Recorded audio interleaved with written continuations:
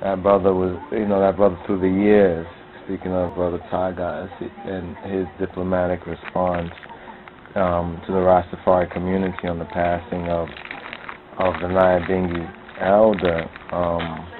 Bongo or Congo Rocky, of the tabernacle, the Shashamene tabernacle.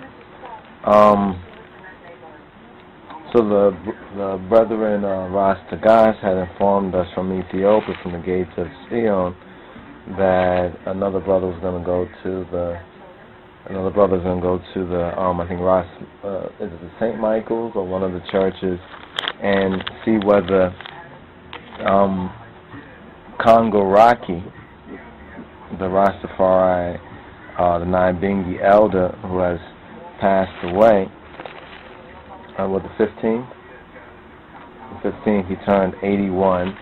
and therefore being 81, that's the same age as the age that His Imperial Majesty had disappeared from the throne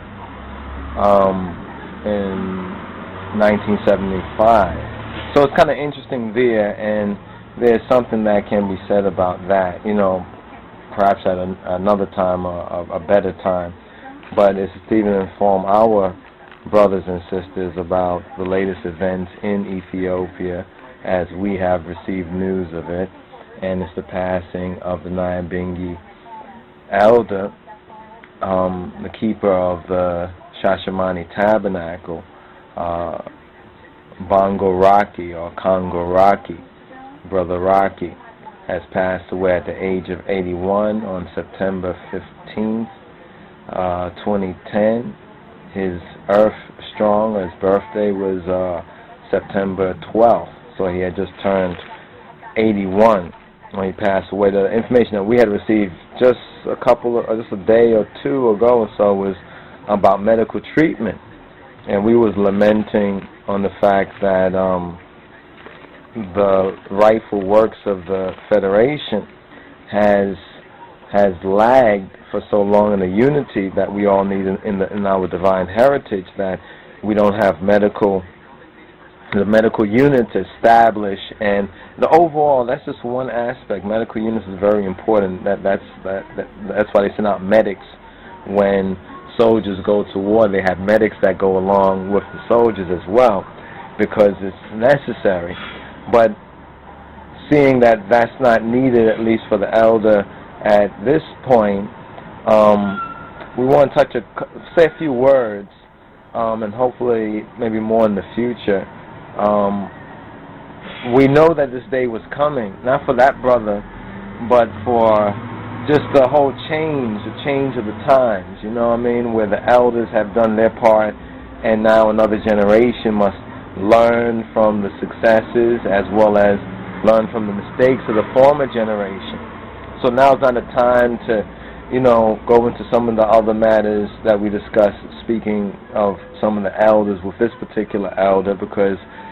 there are certain things that we do give thanks for, other things that we have been more critical of. But at this present time, it's to focus on how the Rastafari community deals with, especially in the land, is dealing with the situation of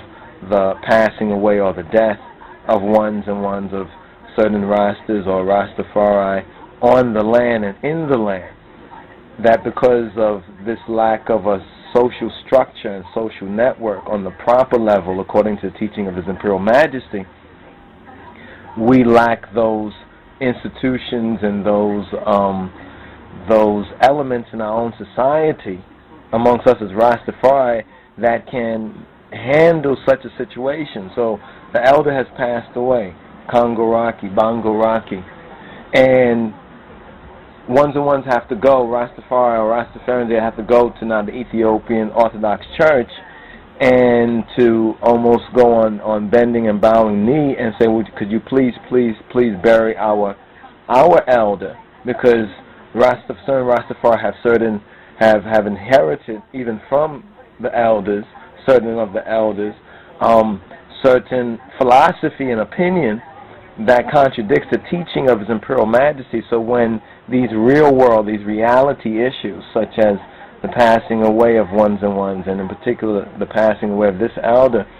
We don't know whether the Ethiopian Orthodox Church will allow it or won't allow it, because they've stated before, as Rasta has informed us via his communication from Ethiopia, that those who are not baptized and members of the Ethiopian Orthodox Church are not really entitled to receive the services of the church, especially, burial services and so forth and so on.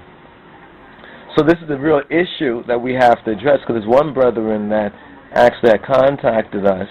a couple of months ago, and he was curious about, what's the undertaker situation like. He wanted to go to Ethiopia and to, bring certain skills of the profession of the undertaker. Now, of course, a lot of folks are spooked out when they hear that sort of talk. But then when we come to these real-world situations, these real-time situations where elders and others, due to whatever the circumstance may be, but pass away, when it's a situation of death, you understand, of ones and ones that were living on the land, how are these things handled? And moreover, since we have moved into a new millennium and a new time and a new generation, how should they and must they be handled according to the teachings of His Imperial Majesty, according to the doctrine of Christ and His kingly character? That's the real point that we should, discuss, and use the passing, in a sense, as a point to announce and to say, may His Imperial Majesty, in the name of Yesus Christos, have mercy on Bongo Raki's soul. But the situation now concerning the body and what's going to happen to the body, when the brother had mentioned in his email, and some of y'all probably know this, that when others have passed away, right, they will have to be buried somewhere on the land, like find some corner or some place on the land to bury, the elders and other repatriates or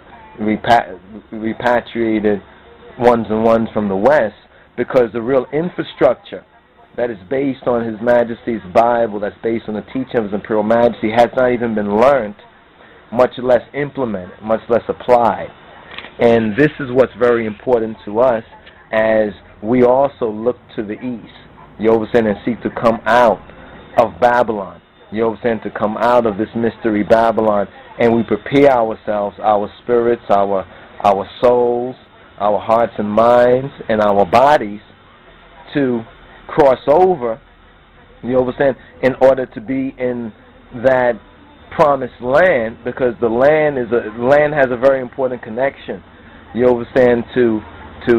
where we're at and where we should be going. Land, the real two wealth in the world, and Brother Rashid had pointed this out in his Blue Monkey Passover video. We've been mentioning that and advising ones to check that out. But as he mentioned, the real two real wealth in the world, the real legitimate wealth in the world are real estate and intellectual property. In other words, what you create from your heart and mind, and the land. So land is very important. But the subject matter we want to go into, because we was thinking that it came to us in the Holy Spirit that we should have some sort of a requiem for the elder, and to use this as an opportunity to show, based on the teaching of His Imperial Majesty, what should be done when such situations arise. Because such situations, as long as we are on this side of the kingdom, such situations will come up, and who knows who it will be, and what are the proper rites and rituals in mature Rastafari to address death, based on our Ethiopic roots. And it's very interesting when we really just take the opportunity to study these things, because, I'm thinking about this, reading the email, seeing different ones weigh in, different ones give their condolences, as it were, and, to share their feelings on the passing of this elder. But the real point that really stands out, and that's to be expected that ones will, even I and myself, even if we have been critical about some of the things that have been done or should have been done by the elders from the previous generation, we recognize the kubur kibr, or the honor. You understand? It's still for us to be honorable, regardless if others are not. We should still be honorable. And as far as we have known the elder, because this elder, Bongo Rocky, and Mama Baby I, years ago, Lionel Judas had, we had, along with the Nyabinghi house that was on Halsey, 150, 157, something like that, 157 Halsey Street, down the road, so to speak, from where we are at presently. We were asked